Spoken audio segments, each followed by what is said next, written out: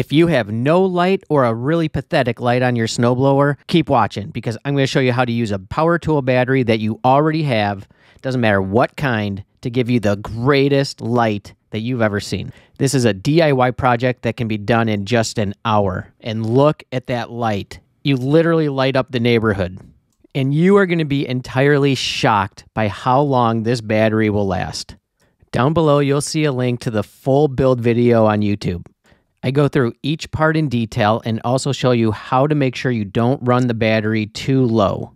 And I have links to every single part listed in the description. The full build video goes through in detail exactly how to wire up all of the connections, how to include a voltmeter, a switch, waterproofing your connections.